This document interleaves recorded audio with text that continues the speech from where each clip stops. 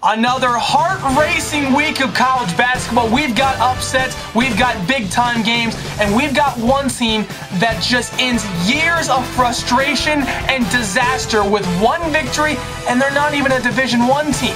We're breaking that all down coming up next on Midnight Madness. Let's go!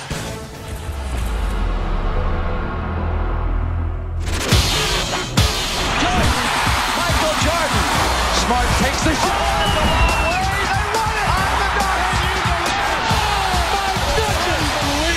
It up.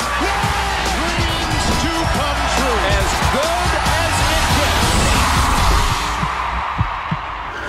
Hey ho, and what do you know? Welcome back to the KITCHEL Sports Network, the newest edition of Midnight Madness, and it truly is Midnight Madness. I'm looking at the clock right now. It says 12:02 a.m. here on the East Coast, so it truly is Midnight Madness tonight. Robbie D back here with you for another great week of college basketball, breaking down the best of the week in college hoops, and like I said before, we've got some great games and some great upsets, and one game at the end we'll talk about at the end that you're going to want to stick around for, as we had a win for, I guess, the ages, a win for the decade, you could say, for one team out in California. But before we get started, follow me on Twitter, Robbie D. Kitchel. It's now public, so even if you don't want to follow me, you can still see all of my comments, all of my tweets, but you should still follow me anyway. And then tune into Game Time Sports with JB and KB. Links on the bottom if you want to tune in.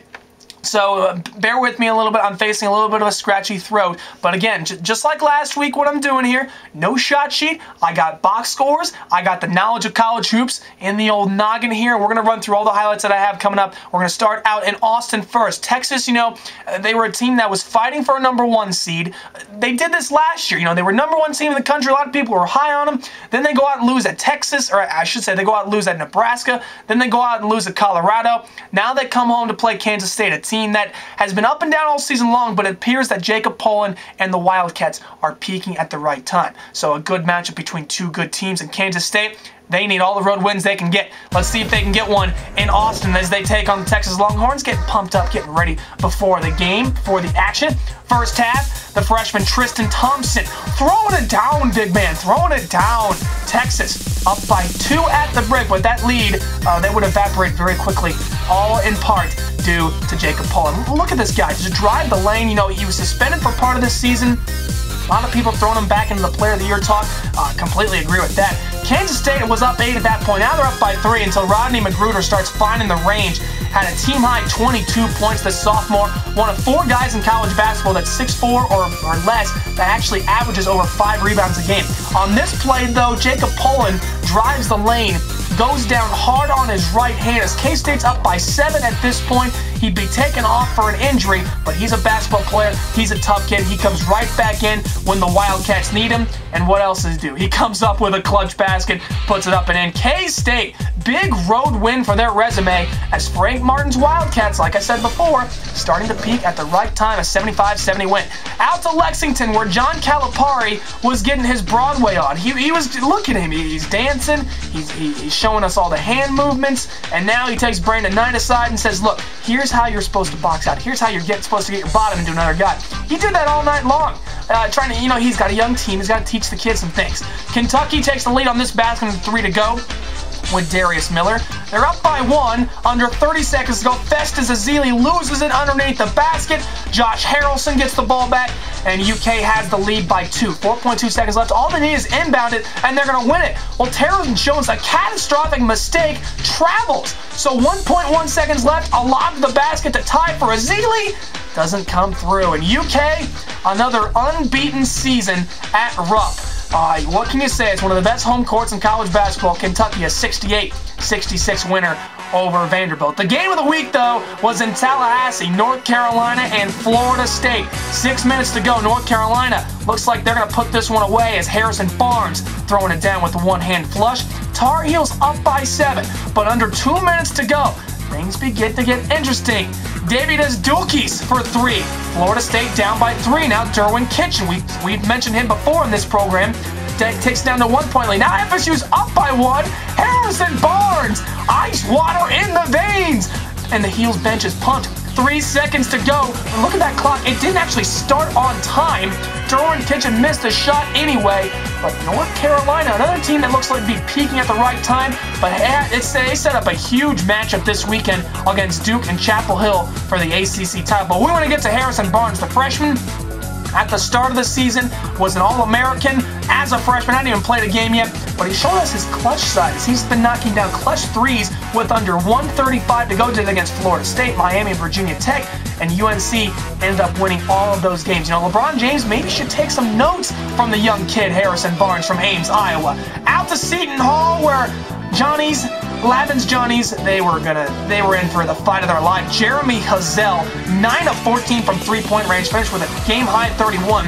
Johnnies, though, like we said before on this program, they've shown that they can be a home team, but they're also turning into a road team. Dwight Hardy with the lay-in. He had a team-high 23, but Seton Hall, here's a basket from Jeff Robinson, inside from Herb Pope. This is where the Pirates began to really stretch it out and stretch away from the Red Storm. Here they run, and Robinson up and in with the lay-in. Seton Hall's up by 9. And then Steve Lavin, the hinges begin to come off as he goes on a tirade against the official.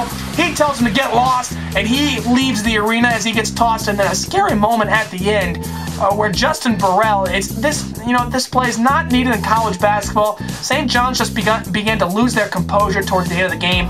Didn't matter. Burrell would be tossed. Seton Hall a winner, 84-70. Always tough to win at the Prudential Center when you're facing Seton Hall. Penn State and Ohio State. The Nittany Lions never been a #1 team, and Penn State, they just can't seem to beat Ohio State, so that's a bad combination. And especially, it's never good when you're talking about a guy like John Diebler, who starts finding the range early in the game. And during this broadcast, we're going to go ahead and refer to him as Threebler. He wears double threes on the back, but he had 8 more than the double threes that he had on his jersey. There he buries another tray. Buckeyes are up by 13, make it 16 as John Diebler, why do you leave the kid open? He's got a great stroke. And the Buckeyes, well, just when you thought Diebler would stop shooting threes, he didn't. He kept burying them from the outside. As Ohio State, they're up by 15 at recess. On to the second half, it's more of the same. I mean, when we said John Diebler would be a part of this highlight, we meant it. Look at him go step back on David Jackson, right in his grill. The Buckeyes are up by 24. And then Diebler, one more time for good luck. 30 points, a career high, 10 for 12 from three-point range. So Ohio State wins by 21. And then the game we want to talk about, Caltech against Occidental. The Beavers hadn't won a conference game in 26 years. That was until this past week, as the Beavers celebrate a 46-45 victory. Let's party like it's 1985. As you see Caltech rush the floor, it sort of looks like they don't really know how to rush the court. They don't know how to celebrate. They haven't won in 26 years. They haven't won a conference game in 310 games in the Southern California Intercollegiate Athletic Conference. What a great victory for the Beavers. Now, this is the pure beauty of college athletics at its finest. You know, this school has produced 31 Nobel Prize winners, no professional athletes, but who cares? This is what college basketball is all about. The Caltech Beavers, their first conference win in 26 years. Congratulations to Caltech. A great victory. An absolutely astonishing accomplishment when you think about it. Again, they hadn't won in the last 310 games in conference. They hadn't won a conference game in 26 years. Just incredible streak that they were on, but it's over. It's ended. Caltech, congratulations. You deserve that victory more than anyone. Well, when you think about it, I don't know anyone else who has a 26-year losing streak in their conference. But great for them, great for the Beavers. Hopefully they can start getting their program back on the right foot. I mean, they produce Nobel Prize winners. They produce guys who walk on the moon. They produce rocket scientists. I mean, you think they could win a basketball game every now and then. They're 5-20 now. So, again, congratulations to Caltech. I can't stress that enough. That's the end of the week. That's the end of March Madness. Or that's the end of Midnight Madness, I should say. I have March Madness on the brain. We're a week away from Selection Sunday, but we'll have another Midnight Madness chronicling the best of the weekend in college basketball. It's Conference Championship Week. We're going to cover it all here on Midnight Madness on Sunday, so keep it locked here on the KITCHEL Sports Network. Have a great weekend, everyone.